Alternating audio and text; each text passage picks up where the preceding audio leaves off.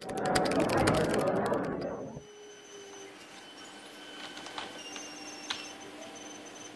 is going on, everybody? Welcome to the 27th Python stock charting tutorial. I got a request to show how you could add text and a marker to a chart, so you could show maybe when specific news had come out, something that affects the price there. And that's a great request. So here's how we're going to do it. Turns out there's actually a bunch of ways that we can do this, but actually Matplotlib has a pretty nice built-in annotation function that I think is going to be our best option. It's got a marker, it's got text, and it even has a little bit of logic that just adds that perfect finishing touch for us. So that's what we're going to be using. And let's go ahead and get into it. This is where we left off. So if you run this, we get to here, it asks us what we want to plot. We tell it what we want to plot, and we get the chart. Now what we want to do is maybe add a bit of text here and be like, oh, something happened here or something happened here, right? So how do we do that? So let's close out of this. And what we're going to want to do, I think the best time to do this would be at the very end. So I guess we'll just do it right here.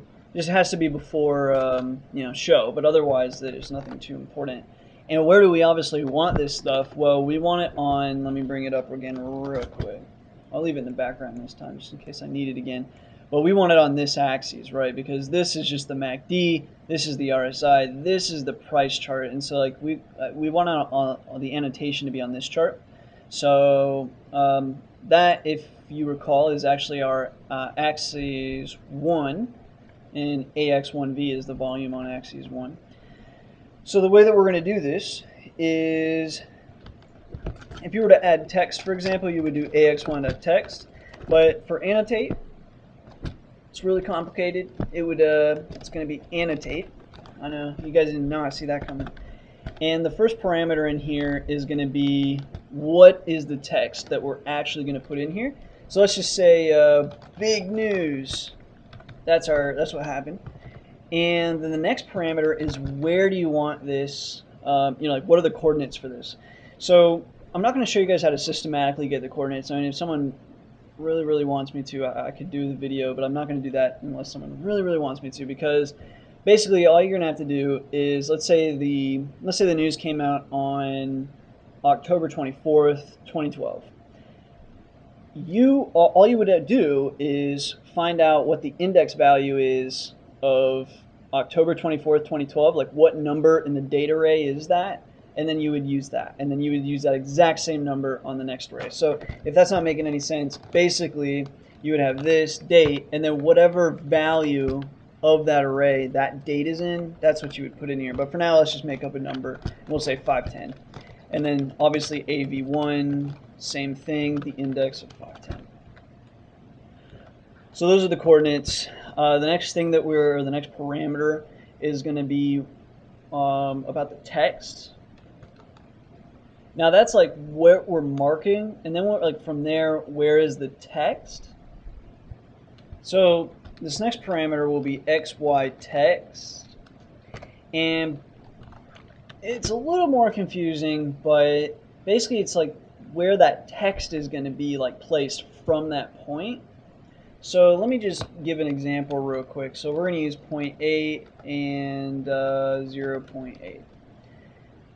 And we'll just come back to this afterwards, but it's kind of like where that text is after that marker. So you kind of move it away from the marker, right? So you wouldn't want it right on that marker. So anyway, I will come back to that so you can understand it better if you don't already. So you've got XY text, then you've got text coordinates equals, and this is a little confusing, but basically what it is just like what system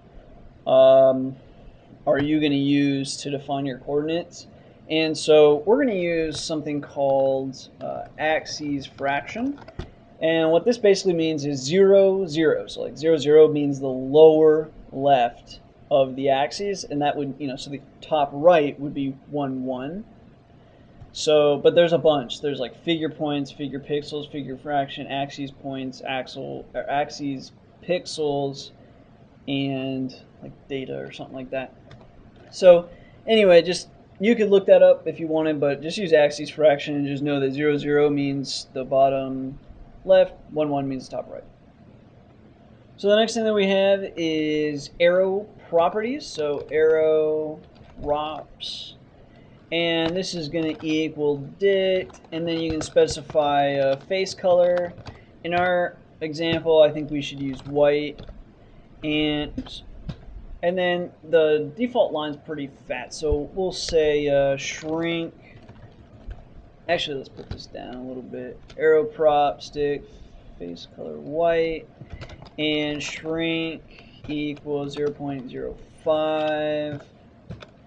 Next up, font size. Like, what's the font size of whatever our text is? We're going to say font size equals, I don't know, 11. Actually, let's make it 14. And then color equals white. The default would be black, and we won't see it. Next thing is, now this is where kind of the logic comes in. You have horizontal alignment. So do you want it horizontally on the right or the left, the text, on the right or the left of your arrow? And you can, you can say what you want, but if data is in the way, it won't put it over there. So, or maybe if the edge of the axis is in the way, it won't put it over there. So it uses a little bit of logic, just so you don't do something stupid. But as long as you're not asking it to do something absurd, it'll abide by what you say. And then vertical, same thing. You can say put it on the bottom or the top. I'm going to say top. And that's it. I don't know why. There we go. I didn't see it highlight it, but yeah, it's the closing bracket. So let's save that and let's run that. See what we screwed up. Yahoo! Oh, I forgot I never closed that other plot. That's why it yelled at me. Anyway, AV1. Oh, it said AV1 is not. This is capital AV1. Run it again. Probably gonna yell it. Yep. Anyway, Yahoo. Man, I'm just all about horizontal alignment. Just all about the screw ups here. It's gonna yell at me again. There it is. Let's try it again. Hopefully no typos. Yay. Okay. So here's our chart now. As you can see, we've got the arrow, big news. And it turns out there probably was some good news around this time because bam, went the stock. Nice timing on our arrow there. So anyway, that's just the basics. You obviously could pick different colors and stuff. You can make this a different color and this a different color. But that's the basics of adding a marker to the chart. And again, if you wanted to do this automatically, you would just look for the index value of the date of that news. Look for that number in the list, and then just throw that number here and here, and then that would give you what you wanted. But the back end would be doing like news and all that kind of stuff is fairly large. So, and everyone's got different news sources and all that stuff. But yeah, it is possible. It's especially easy if you connect to like an RSS feed, something like that. And then you can just like automatically store all these like the dates and stuff and just automatically throw it up there and just say like what the title of the article was or something. So anyway, a lot of cool stuff you can do with having annotations on your charts. A lot of people like to do it, so that's that. Almost forgot to throw in the examples of XY text, how that works, just in case y'all don't understand yet. So 8.8 currently throws us here. Right, and so if you remember, this is 1, 1 up here. This would be 0, 0. So if we say 0.5, that's basically like right in the middle. So our text will go into the middle. So let's run Yahoo again, and there you see it's basically in the middle now because we chose 0.5, 0.5.